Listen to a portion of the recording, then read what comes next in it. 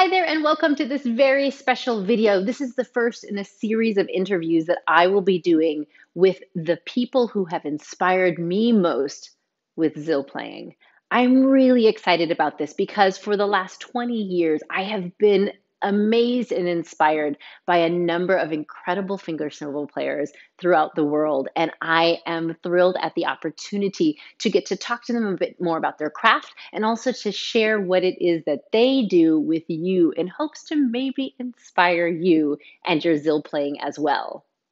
Today, I'll be speaking with the amazing Lauren Checchio, who is a musician and an artist and a jewelry maker out of Austin, Texas. I met Lauren a number of years ago through the belly dance circuit here, and she wowed me not only with her Zill playing and her unique technique, but also her ability as a percussionist to break down the Zills in a way that I had never been exposed to, and in a way that made it make so much more sense. So we'll be talking a bit about her history, how she got into music and drumming. It's a very cool story. How she was introduced to Zills, also very interesting, and how she came to love them and what she loves most about them now. You'll also learn about a couple of classes that she has in the works that I highly recommend. Any opportunity to study with this woman, you want to do it. I have learned so much from her over the last 10 or so years, and I'm really excited to introduce her here to you today. Please welcome Lauren Checchio.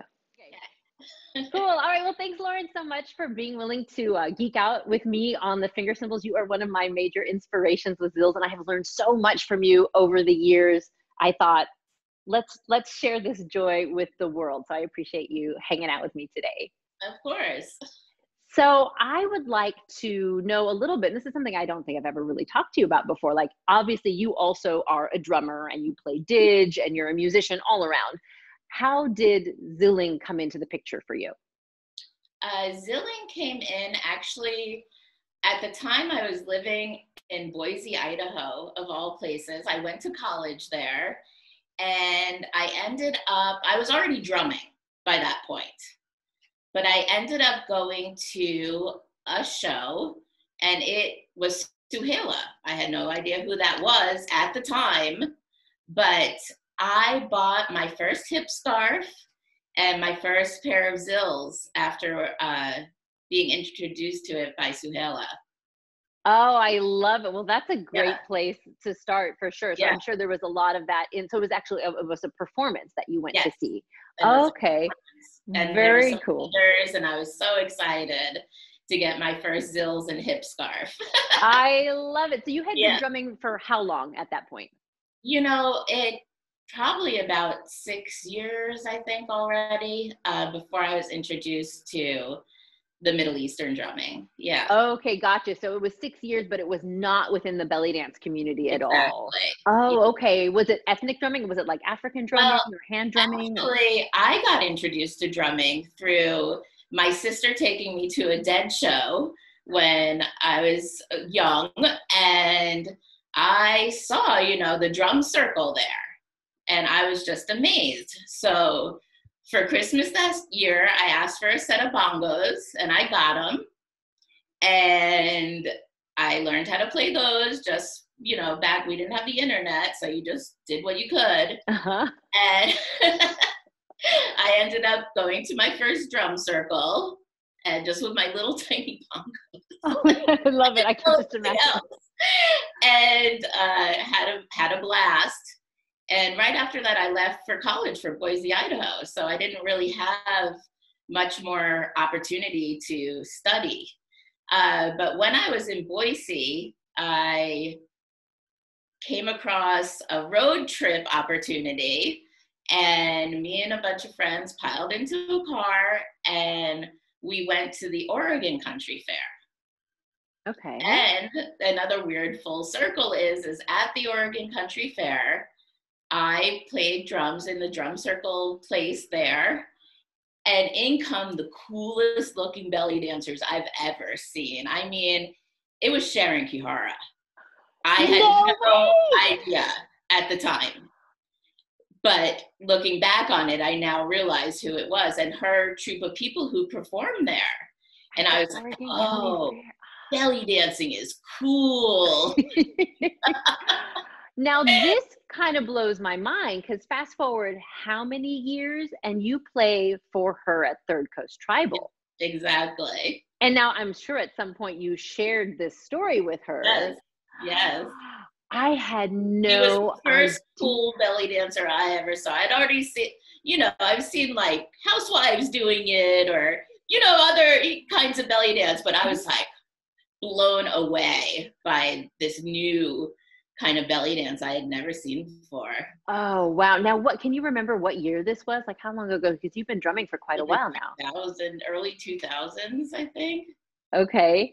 I think. Oh God, I'm so bad at the timeline. No, I'm the same way Yeah, too, but I'm just kind of curious, like where was Sharon in her evolution as yeah. a dancer at that point in time 20 years ago?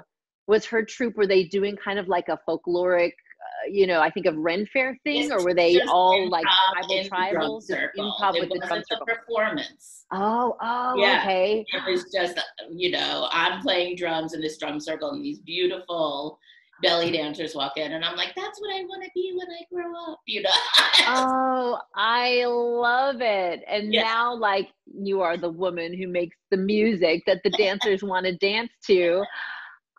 That's amazing. So you were doing like the drum circle thing, but you said you yeah. didn't get a lot of chance to actually formally study. How did you end up getting connected to, I guess, this belly dance The Middle experience? Eastern. Well, Yeah. ironically enough, on that same road trip, we went to San Francisco and I go into this, older music store on Haight Ashbury and I find this book called Doonbeck Delight.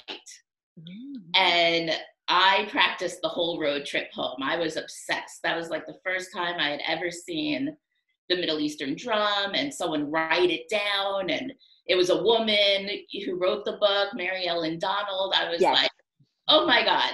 So I practiced all the way home. And then, believe it or not, I had an opportunity to go to Israel shortly after that. So off I went to Oh, Israel. Yeah, because, we didn't have YouTube. If you wanted to learn Middle Eastern drumming, guess what? you go You to had the to go Middle to the East. Middle East. Yeah, it was Yeah. real, right? And so off I went, and I had tons of experiences there with, the local drummers in Jerusalem. And then I went to Boulder, Colorado from Israel. I moved to Boulder. And there, I met Ty Barho, whose teacher was Zakir Hussein, which is one of the best tabla players in the world. And I got to study with him and Zakir. And I joined my first Middle Eastern band called Sherife in Boulder. Oh my goodness. Now, how many different sort of styles of drumming have you played with over the years? And like, how many different kinds of drums do you play? Well, I mean, really, I'm going to go back to the Grateful Dead for a second because I know that sounds weird, but the Grateful Dead's drummer, Mickey Hart, wrote a book called Planet Drum. And in that book, it's the history of drumming through all of the cultures of the world and stories in there of, drum journeys and shamanism and all this. And that's how I got introduced to Zakir Hussein, was in his book. So I became obsessed with all these different drums from all over the world. And I found that book on Doonbeck, and then I moved and I played tabla, but I didn't want to stop there. I loved all the drums. I think at one point I lived in a house where you couldn't even walk through the living room. There were so many drums. Oh my And, God, I love it. yeah. So I learned African, I learned the Middle Eastern, Indian, Persian, it just goes on and on and on, the rhythms from all over the world. So Oh, they that's all have a language. So you're actually learning to speak with these different groups of drummers. Oh, that's awesome. Yeah. I don't think I realized. I mean, I knew that you were like amazing on the drum, but I don't think I understood like exactly what your experience and all of the different sort of cultural aspects that you've been exposed to. So going back to the finger cymbals, you Yeah. see Suhaila, you buy your finger cymbals, you buy your hip scarf, and then did you sign up for belly dance classes to learn to play the finger cymbals, or did you just take it No, from a I drummer's never really, perspective? I guess I really did not like them. When belly dancers would use the finger cymbals and they would just play that one tone, I was like, no. Like, no, thank you. You know, I part of me is tempted to edit that out, but I know that a lot of people feel the same way. Like you are definitely not alone. And when I talk to people about perhaps why they don't choose to play finger cymbals, that is definitely something that's been mentioned before, that they just don't like the way it Well, let me sounds. tell you another story if you don't Okay. mind. And Oh, you can please put this do. in or edit it out, but I want to be honest with you Please because do. this is really about my experience with the finger cymbals. When I was 5, my parents took me to a Greek restaurant, and out comes a belly dancer. And she comes up to me and she's just playing around with me and playing her finger cymbals. And I start hysterical crying because I'm scared, right? And my mom has to bring me out of the restaurant because I'm throwing such a fit, you Uh-huh. know? And then she tells me while we're outside that that's actually my kindergarten teacher. But I didn't recognize her because she had all the makeup and this. So I don't Oh really remember this, but that's what my mom tells me happened. wow. Oh Yeah. my goodness. That did you not want to go back to school after that? No, I was fine with the real Okay, her. good. I just wasn't fine with this person that you know, Had no idea who she was and why she wanted to dance with you so yeah, why she badly. wanted to be near me. Oh my goodness. Okay. So yeah, you were mildly traumatized by belly dancers with Zills at an early age. But I feel like you're a great successful recovery Okay, story. well, this is the story of how I came to love them. Let's just Okay. do that story. No, I like this Yeah, because my hope and my dream is that perhaps in some way we could take some people who already hate them and help them to love them. So if you can do it, other people can too, right? yeah. So when I was in my 20s, I went to Maui. And of course, I was already into drums. I had messed around with belly dance, didgeridoo, I was already doing all of those things. Well, I met this woman there who was teaching classes, and I didn't know this, but she was doing Suhaila technique at the time, and she played the finger cymbals.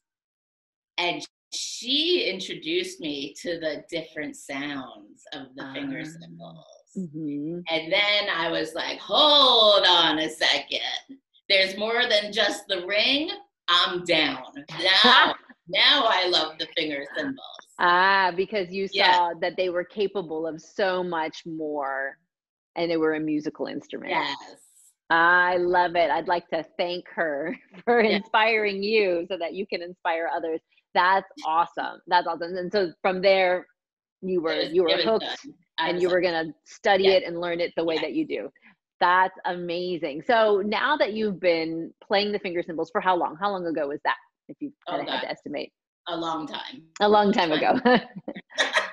That's awesome. And so you've definitely developed, like I find, a style and a methodology of teaching that is very different from a lot of people who've come from, I'm a belly dancer, I've learned to play finger cymbals with the dance, and now I'm going to play them or teach them. So that's what I love about you is you're coming at it as a percussionist and as a musician, which I think is really cool. So before we get into the ins and outs of that, I want to know, now that you've learned to love them, like what are some of your favorite aspects of playing finger cymbals? Oh man, there's so many, but I think coming from a percussion place where you're always sitting and you're kind of have the drum in your lap, so everything is kind of, contained, to being able to have freedom of movement is just huge. Mm-hmm. It's so amazing. And then from a dancer perspective, all of a sudden you have something you can do with your hands. You don't have to worry so much about what your hands are doing. They're occupied, which for me made my dancing like a lot better.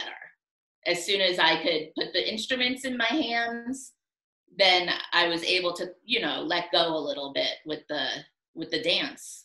Oh, that's awesome. I didn't really think about that, right? It takes away, I mean, obviously you're thinking about the finger cymbals, Yeah, but you don't have to worry so much about your hands. And it gave you something, especially as a musician and as a yeah, percussionist, something to hook into that was familiar to you. yeah, I love it. I love it. Yeah, definitely. And I think that's hopefully something that everyone could see as a bonus. I think so many dancers come to the finger cymbals as like this extra thing they have to figure out how to use on top of their dancing. And maybe if more of us could almost think about it from another angle, like here is something that gives you freedom, right, to create music and move and to not worry so much about exactly what your hands are doing because you are making the music. Maybe yeah. we could see it as a more And also, positive I think the situation. framing of your body is easier with the finger cymbals on. Oh, okay, just because of what Certain you do with your arms? moves. Oh, yeah. No, absolutely. I will admit as a frequent finger cymbal player, like when I don't if I don't have them on during a performance, I feel mildly naked. Like Yeah, it's like something's missing, something's a yeah, little bit off. And so I think, yeah, yeah, once people come to a place of total comfort with them, it's like my lovey that has to be yeah, on stage yeah. with me, right? Awesome. So now talking about your teaching. So this is great. The backstory real quick for folks who might not know both of us, that you and I, when we taught together at Migrations 2 years ago, we got to teach sort of a drummer dancer class. You're drumming, talking about rhythm, and I would be doing a little bit of zilling and talk about dance with the Zills. And it was great because we came up with our curriculum and we decided what rhythms we were going to cover. She showed me the way she breaks them down. I'm like, oh, yeah, these are all very familiar. Let's go for it. And we sit down in the class and she starts kind of breaking down. It might have been melody, something super basic, right? And you talk about how you play it on the Zills.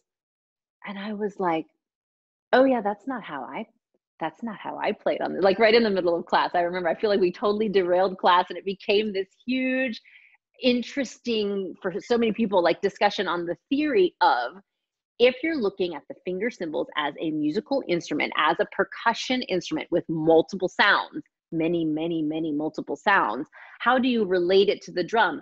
I do not play the drum. I can play on a drum, but I do not play the drum correctly. And so I have never looked at it from this angle. And so I'm going to let you describe it a bit more, but for the dancers out there, for years, for the last, it had been 18 years at that point before we had this conversation. For the last 18 years of my dance career, I would do my dooms as a clack and my techs as a ring, because as a dancer, when I was going to accent a move, doom, doom, I was going to make it really hard and clacky on the zills. And so when I would play melody, I would do clack, clack, ring, ring, ring, clack, ring, ring, ring, because that's the dooms were clacks in my vocabulary always. And along comes Lauren and she's like, oh, no, no, no, no. The doom is a ring. And I'm like, are you crazy? What are you talking about? And so this is where the conversation ensued.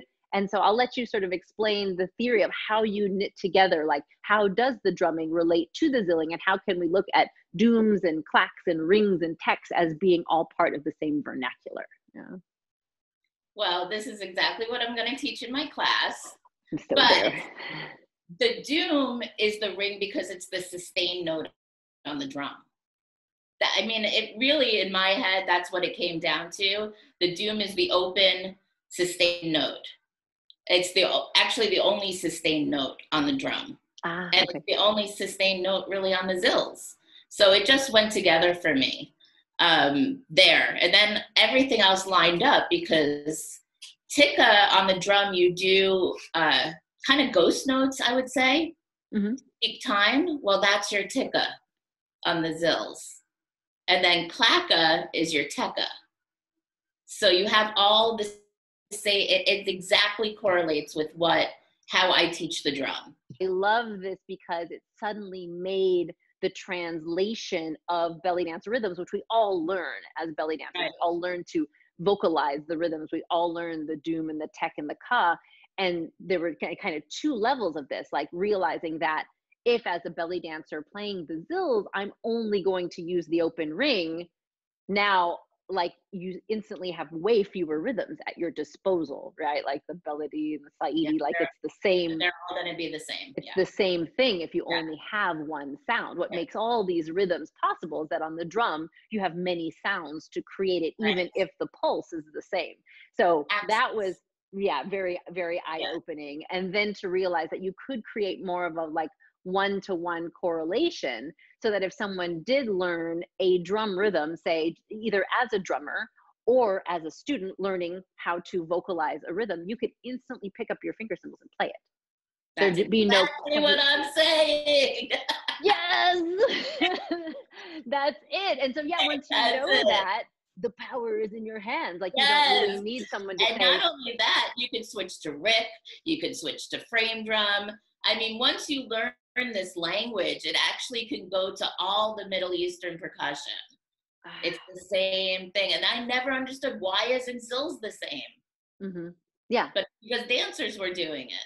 I think so, right? I think it's because people were coming from Yep. dance and picking up these things and going, oh, well, I'll play them Yep. like this, which is fine. There's nothing Right. wrong with it, but we're not approaching it as a musician because we're Right. primarily dancers. But I always say the minute you put those Exactly. babies on, you are now a musician. So it Yes. behooves us to connect with musicians like you to say, okay, well, now that I'm a musician, like, Right. am I doing this in a way that makes sense musically? Right. Exactly. I love it. I love it. And so you mentioned you are teaching a course on this very idea. And I know you've Yes. also mentioned briefly before we started here that you also have a methodology for notating Zill rhythms. And so tell us a little bit about the course and what's involved. That way I can sign up as fast as possible. The course is going to be an introduction to exactly this concept. You're going to learn rhythms on the frame drum. You're going to learn rhythms on the Zills, and you're going to be able to seamlessly go between the two. We're going to add some movement to it, so you're not just sitting, because like I said, I think the beautiful part about Zills is that you can move. And the frame drum, we're going to be standing up and playing, so you can walk while you play it and do some simple dance moves as well.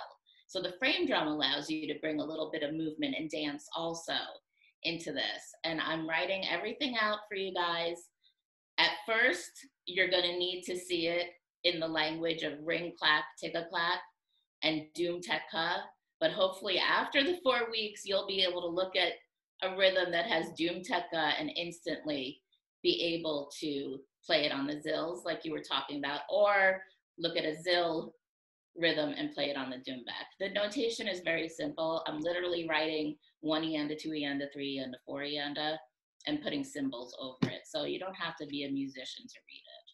Ah, that's brilliant. Because that's something I always like to try to bring to my students as a way of notating. It was a big deal, especially like back when we were started zilling. Like you Yeah. couldn't just pull out your phone and record what the rhythm sounded like. I was always trying to write it in a notebook. And luckily I had musical experience, so I could write it like a musician would write it, or just write it with the numeric notation. But for people who don't have that background, Right. writing, DD, TKT, you get home and you're like that's really hard to interpret without the baseline of your pulse and everything else. I'll be there. This sounds thrilling. I absolutely love it. And I think it's something, I think in a lot of ways, what it hopefully will, I imagine will do for people is demystify the finger cymbals. I think I've done a bit of interviewing recently with students and teachers who don't play or teach the zills out of just personal curiosity as a zill nuts. Like, Yeah. Why? And the common thread in almost all of these is a bad first experience. Not quite like yours, but not so traumatizing, but like a bad experience in that someone put these zills in their hands and they didn't really know exactly what they were doing. So what they attempted to translate to the dancer, like, was just confusing and didn't make any sense, and they weren't able to do it right, or couldn't figure out what they were supposed to be doing. And the frustration overwhelmed them and they decided that zilling was not for them. And I get that. That's super frustrating. Luckily, I didn't have that experience. Luckily, you saw zilling with Suhaila and you're like, okay, there's some cool stuff going on here. And I think that when it's unknown, when you're not sure what you're supposed to be doing, Of course it's frustrating. Of Yeah. course it's overwhelming. Of course it's kind of scary because you have no idea what it's supposed to sound like. So I think this, coming at it from this framework, knowing the drumming behind it and the notation, then it's just it makes sense. It's very practical, very legible, very Yes. understandable. Thank you Yes. for doing that. It's And I will almost be there. it's almost like in Indian music, even if you're a sitarist, you have to learn some tabla, which are the Okay. drums. Hmm. And if you're a drummer, you have to learn some melody instrument. It's Oh. just they go together. So if you're leaving one part out, you're not really holding on to what it is that you're doing. And Hmm. you can't let go of something until you've held on to it first. Oh, that's deep. No, if you take anything away from this interview, that nugget, right? Like it goes together. So you have to know a bit about both. And Yeah, then if you decide, you know what, now that I understand Zill rhythms and I can play them, right. but I'm not going to because it's not my style, Yeah, that's you can fine. let go of it because you Yeah. have held on to it first. I love that. I love that. This is fantastic. I wanted to talk about one more thing though. Please do. Yeah. I want to talk about why my Zill playing is unique, You if you tell it. that's I okay. know why I think it's unique, but you tell why you think it's Okay. unique. Well, when I was playing around with the Zills as instruments, I discovered something really cool, that the Zills have magic that happens Oh. by interacting with each other, that you don't even have to do anything. It's kind of like when you skip a rock and then all these other things happen off of it. That's the same thing with the Zills.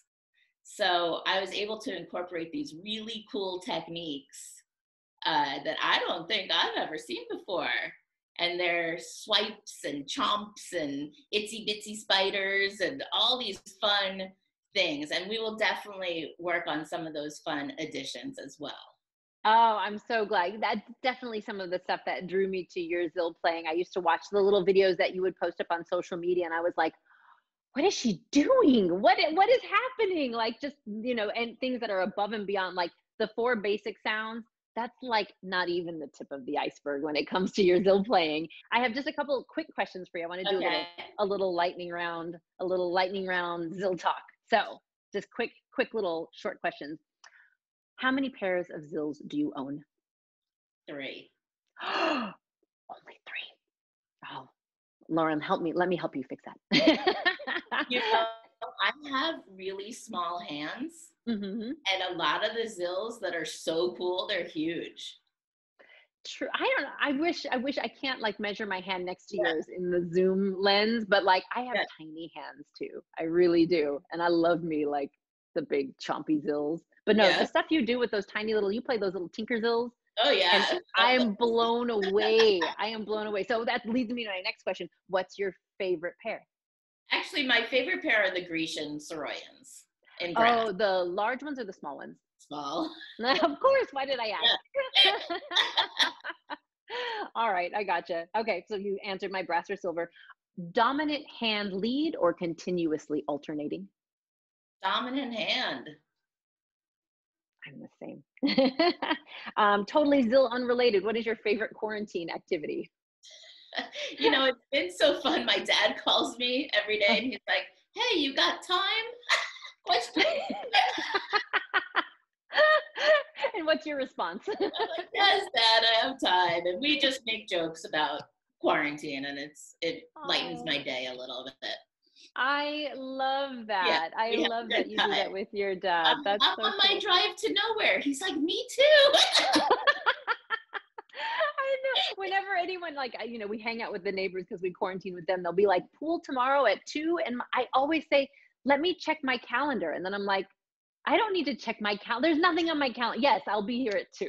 That's what me and my dad are saying. He's like, "Do you have time today?" And I'm like, "Let me check my calendar." That's awesome. Well, I'm glad that your calendar has been cleared so that you can create these incredible Zill classes. Do you want to talk briefly about the frame drum goddess class that you're planning Yes, with us? and this one isn't available yet because it's in the work, but I'll just show you the book since I have it right here.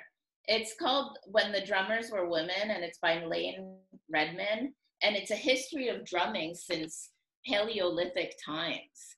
It is, and the goddess, just in general. And it has just blown my mind how many images were kind of buried of women playing the frame drum. And in this book, they're all illuminated. And you can just see how much a part of life frame drumming and goddess culture was, and for that amazing amount of time. That sounds incredible. Yeah. Awesome. Awesome. And so when people want to sign up for either the Zill course or the drumming course, how can they find you to be able to register? Either on Facebook, they can message me, or my email would be fine too. So Okay, I I'll be sure to put all that yeah, info. I'll link it with the video. That way people can get in touch with you directly and register for your yeah, classes and learn some fantastic rhythm and zills. This is awesome. Thank you so much, Lauren. This has yeah. been really, I've learned some more about you. I like you even more. I didn't think that was possible. Thank you. Hopefully we'll inspire a new generation Yes, of people previously traumatized by the Zills yes, to pick them up and give them a second chance. yes. Don't be traumatized. There's way more than meets the eye. I love it. Thank you so much, Lauren. Okay, thank you.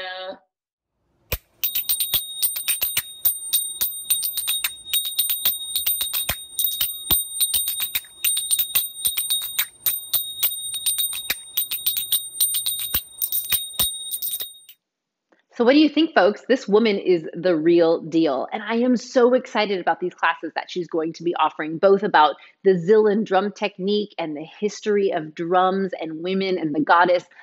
I'm stoked. You'll find Lauren's information attached to this video here so you can follow her on social media and find out when these classes release. And hopefully, I will see you there. Thank you so much for joining me for this video. I look forward to sharing with you more the inspirations behind my Zill playing in future videos. Is there someone that inspires your Zill playing? Reach out and let me know. I'd love to hear from you.